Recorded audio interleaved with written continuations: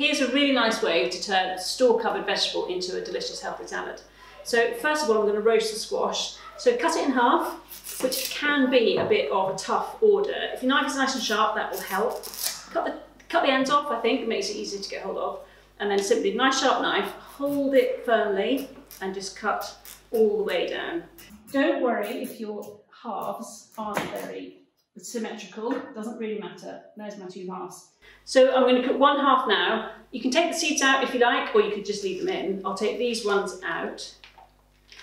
The second half of the squash, I'm just going to pop in the fridge, wrap it in cling film, food wrap, pop it in the fridge, keep that for later. This one I'm going to roast in the oven. So a nice hot oven, so 200 degrees for a conventional oven, or an AGA roasting oven, for about 45 minutes to an hour or so until it's nice and browned on top and nice and juicy. So if you're making a salad, start with the salad dressing. So the easiest way is just to do it by eye. I'm going to make mine in a jam jar because that's easy and I've got one handy in the drawer. You want 4 times the amount of oil as you do vinegar, sharp stuff. So I start with a couple of fingers depth of oil. And it depends on how many you're making. So this is going to be plenty to dress this salad. So there's my oil measurement.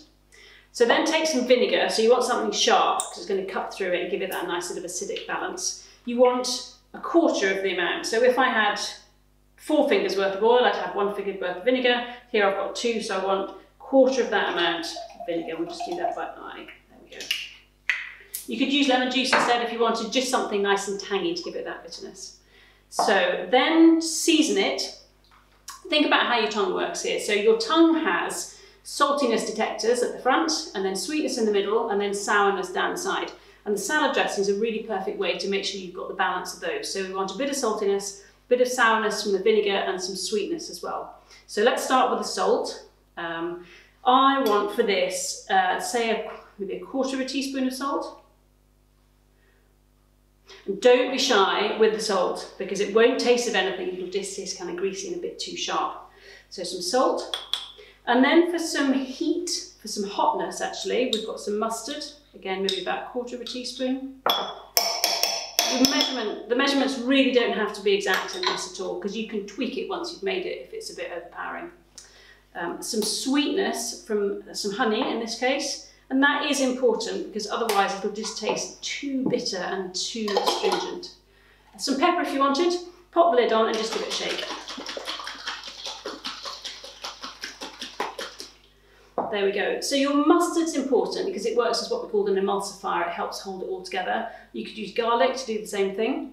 For sweetness, we've got honey for this, but you could add maple syrup.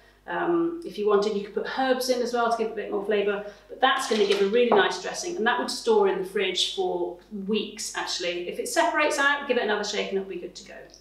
So to make my salad, I've got some spinach.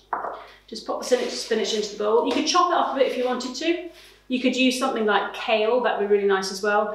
If you've got kale or cabbage or something you're using for your salad, you could just rub it with some oil and massage it a bit to help it go a little bit more floppy.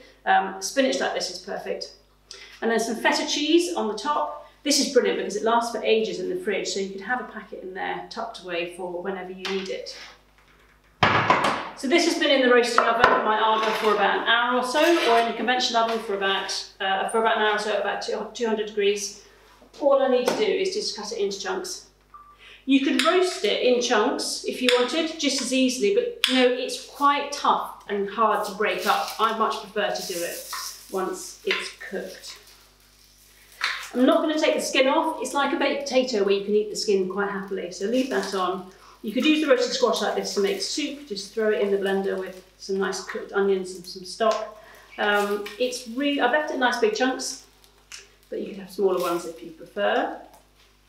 So finally, top it with a few seeds. I've got a few. This is a mix I put on top of cakes quite often. It's flaked almonds, pumpkin seeds and pine nuts, and I've just toasted it in a dry pan just on the top of the AGA or on a hob. Sprinkle some seeds over the top, and it doesn't matter with the seeds, whatever you happen to find in the cupboard, if anything, and if you don't have any, don't worry. Put some seeds for a little bit of crunch and some nice omegas, make it nice and healthy. And finally my dressing on the top, give it a little shake again if it needs it. Plenty of dressing. There we go, plenty of dressing to finish it off with. There's my salad.